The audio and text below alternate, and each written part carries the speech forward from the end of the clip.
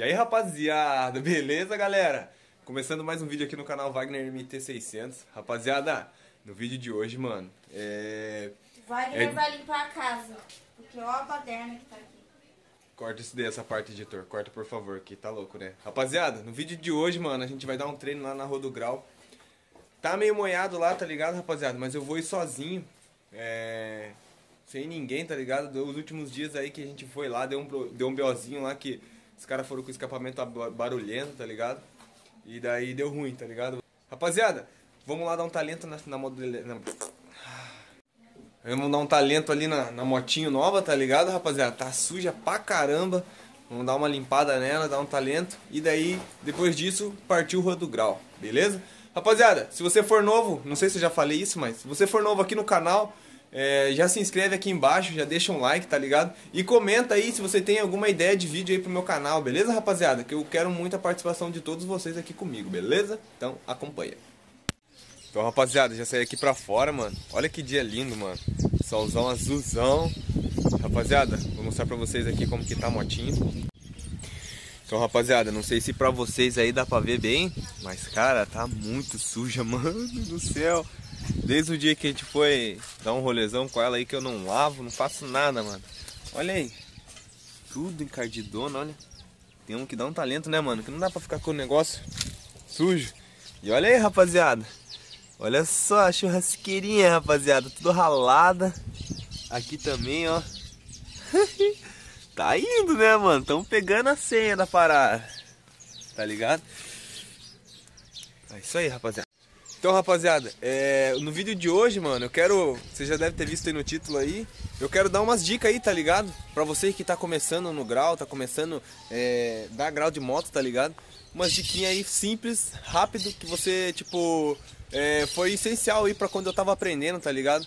Eu não vou ensinar vocês, rapaziada, dar um quebrão, fazer uma parada ainda, porque eu não aperfeiçoei, tá ligado? Mas o que eu sei, rapaziada, eu vou tentar passar pra vocês aí no canal aí, beleza? Então acompanhem.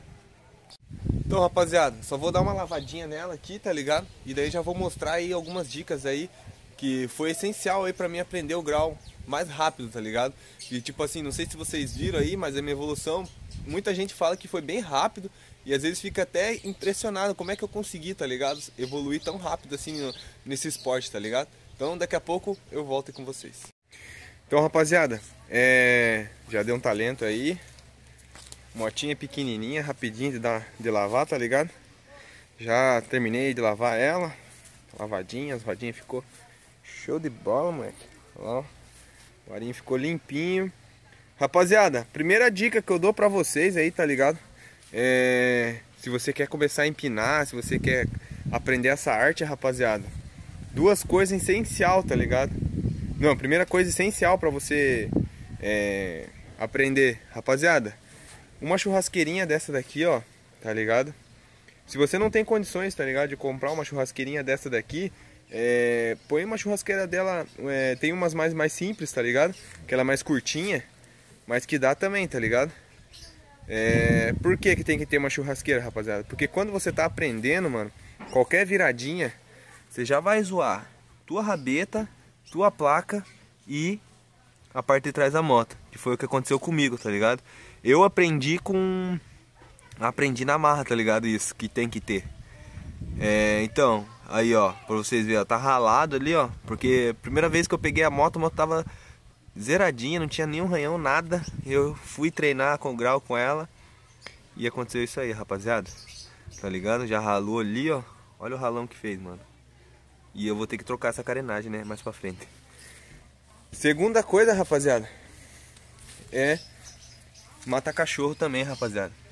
Porque na queda que eu caí com ela, tá ligado? Eu não consegui filmar pra vocês, mas eu caí já com ela. Primeira coisa que entortou foi essa parada aqui, ó. Pode ver que já tá até meio quebradinho ali, tá ligado? Entortou isso daqui. E se tivesse com mata cachorro, nada disso tinha acontecido, tá ligado?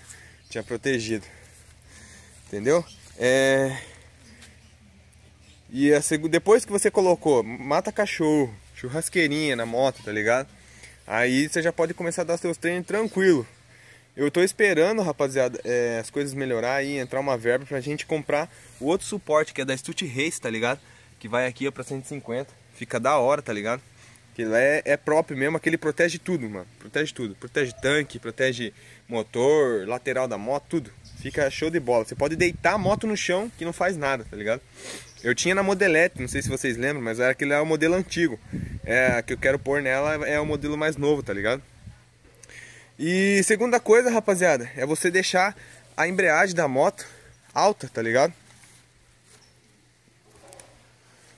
Ah, Wagner, mas pra que deixar a embreagem da moto alta, não sei o que?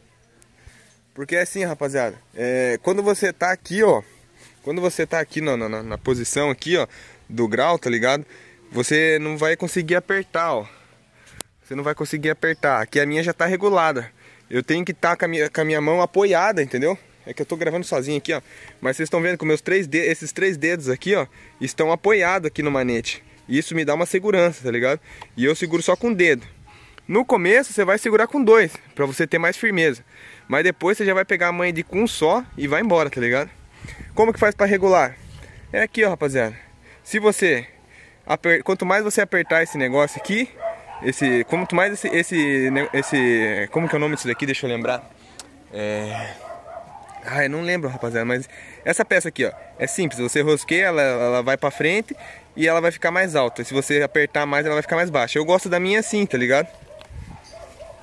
E fica show de bola, rapaziada, pra dar os grauzinhos, beleza? Terceira coisa que você tem que fazer, né, rapaziada? Se você tem uma moto igual a minha aqui, ó, que é freio a tambor, desregula o freio, deixa o freio alto também, pra roda ficar livre, tá ligado?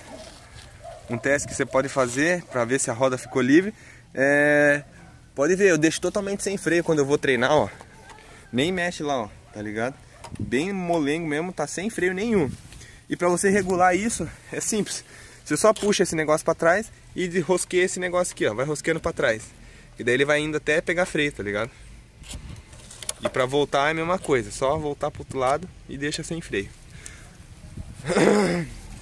Quinta coisa, rapaziada, pra você também, que é o salva todos, tá ligado? É esse aqui, mano. É o freio traseiro. O freio traseiro, pra quando você tá começando a aprender, mano, tem que estar muito alto, mano. Tem que estar alto. Pelo menos eu aprendi com ele muito alto. Por que muito alto, Wagner? Porque, mano, se você ver que você vai virar no grau e você tiver com o freio alto, uma encostadinha que você der, a moto já vai voltar, tá ligado? E pra regular o freio é a mesma coisa do da frente. Você vem aqui e aperta ali pra frente e rosqueia pra trás. E daí só que você tem que deixar, não pode deixar a roda ele tem que estar seguro, bem alto, mas tem que estar a roda livre, tá ligado? Não pode deixar a roda prendendo. Se tiver a roda prendendo, pode não dar certo. Uma coisa que eu esqueci de falar, que o freio da frente, por que é importante deixar o freio da frente solto? É que a roda da frente é que dá tudo equilíbrio pra você na hora do grau, tá ligado? Que ela tá girando, ela tá equilibrando. Agora, se não tiver rodando, mano, você perde todo o equilíbrio. É ideal também, rapaziada, se você puder, né? Eu aqui no caso, como eu já peguei um pouco das manhas, eu não tiro, mas a maioria da galera tira. Tire os retrovisor, proteja, tá ligado? O que você conseguir proteger da moto, melhor, porque bastante gente aí vai treinar com uma moto aí que não tem uma moto própria pro grau, tá ligado? Tem uma motinho que é do teu trabalho, de fazer suas correrias e tal. Então é interessante você evitar ao máximo estragar a sua moto para você não se prejudicar no seu trabalho e tudo mais, entendeu? Então, se você puder, tira aqui. Para tirar é muito fácil, você usa uma chavinha aqui, solta aqui o retrovisor, saca ele e já era, tá ligado? Então, rapaziada, recapitulando, depois que você fez tudo isso, colocou a churrasqueira, colocou o mata-cachorro, tirou o retrovisor, regulou a embreagem, soltou o freio da frente, regulou o freio de trás para ficar alto, tá ligado? Regulou o freio de trás para ele ficar alto assim, ó. Certo? Aí, mano, aí você já pode partir pros treinos. Só que isso eu vou dar umas dicas pra vocês lá na Rua do Grau, beleza? Então, a hora que eu voltar, eu já vou estar lá na Rua do Grau.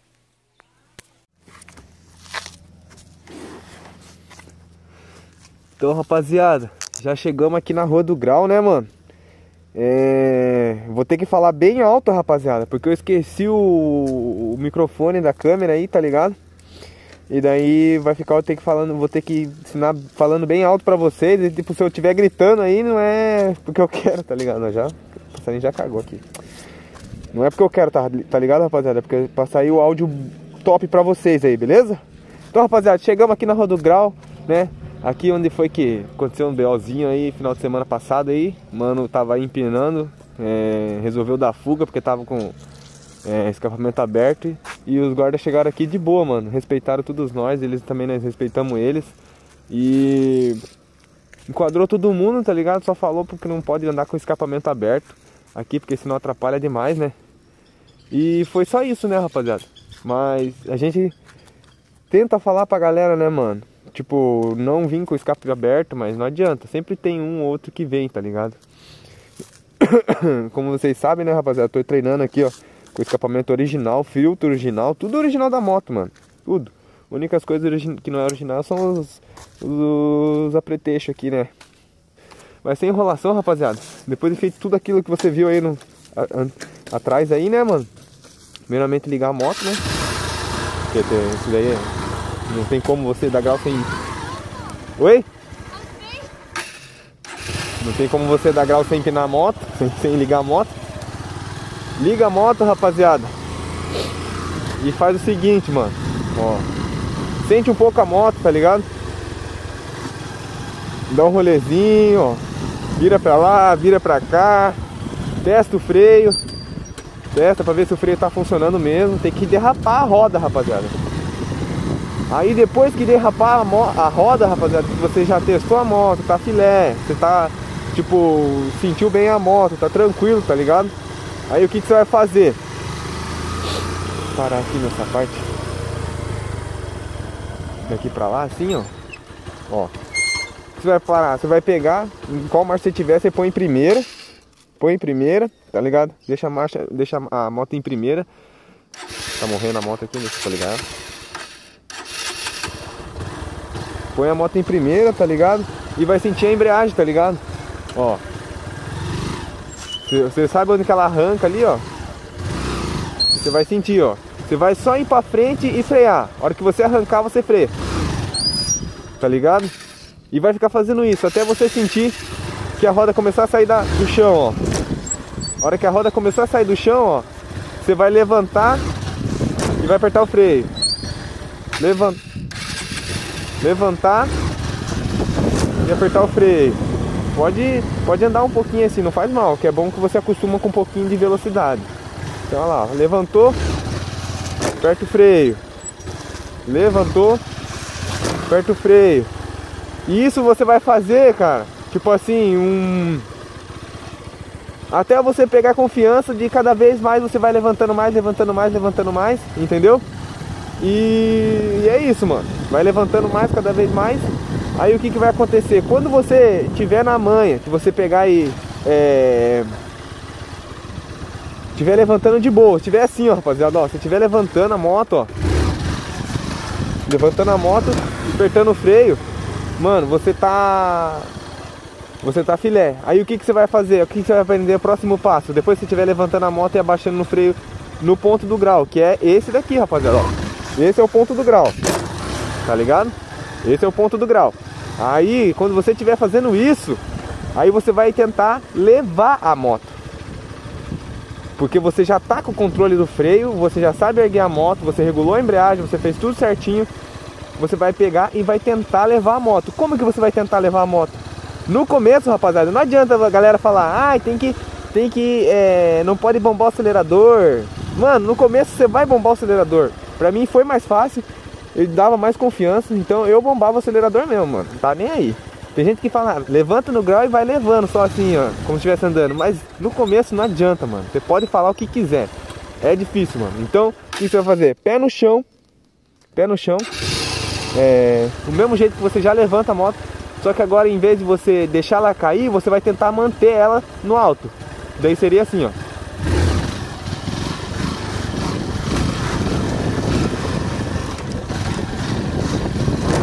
Tá ligado? E vai tentar isso, rapaziada. Vai tentando isso até você estiver levando o quanto mais conseguir, tá ligado? Aí você vai falar assim, agora eu levo até onde eu quiser. E desse jeito, sem brincadeira, rapaziada, dá pra ir muito longe, com o pé no chão e levando a moto. Tem gente que consegue me levar assim em segunda, aí vai embora, tá ligado? Porque daí não acelera tanto o motor. Mas olha lá, ó, quer ver? Eu vou levar até lá na esquina lá, ó. Bombando o acelerador, ó. Tô bombando o acelerador, pego o freio e vai embora, ó. Só no controle, ó. É muito fácil, rapaziada, é muito fácil. No começo você vai se bater, você vai se assustar, porque você não tá acostumado com esse movimento. Você tá acostumado a andar com a moto em linha reta aqui, ó, com os dois pneus no chão, entendeu? Mas eu garanto pra vocês, rapaziada, eu garanto pra vocês que se vocês pegarem essas dicas que eu tô te falando certinho, seguir na risca, tá ligado? Sem medo, tipo, pode acreditar, vai pra frente, mano. Pega e, tipo, tenta, tá ligado? Você vai ver, você mesmo vai ficar de cara com você mesmo. Porque eu fiquei, mano, eu peguei e comecei, tipo, ver vídeo, ver os negócios. E eu adotei o meu sistema. A galera chegava pra mim e falava, ah, faz tal coisa. Eu pegava e, tipo, tentava aquilo, se não dava certo, eu pegava e mudava. Pode ser que pra você aí também não resolva, não dê certo. Mas só que pode ser que tenha, entendeu? Então é isso que eu tô tentando passar pra vocês. Tá ligado, rapaziada? E é isso, mano. Depois desse vídeo que você conseguiu... você vai ver esse vídeo aqui e vai pegar e vai tentar aí, você conseguir fazer isso, mano, aí é um outro passo, tá ligado? Só que pra o vídeo não ficar muito longo, que eu quero fazer uma série agora aqui no canal, mostrando desde o zero pra você aprender o grau, tá ligado? Então é isso, rapaziada. Vou sair aqui. Tô de máscara aqui, mas já tá caindo. Rapaziada, o vídeo vai ser esse, mano. Eu espero que vocês tenham gostado, tá ligado? Se vocês gostaram, vocês já deixam um like aqui. Eu espero que esse vídeo dê bastante curtida e história aí no canal, tá ligado? Porque bastante gente ensina de um jeito diferente e eu ensinei do meu jeito, tá ligado? Eu espero que vocês tenham gostado. Se você não é inscrito, se inscreve, deixa um like e comenta se vocês querem que continue essa série aí de tutoriais pra mandar grau ou se quer que eu pare por aqui, entendeu? Beleza, rapaziada? Tamo junto. É nóis, valeu e até o próximo vídeo.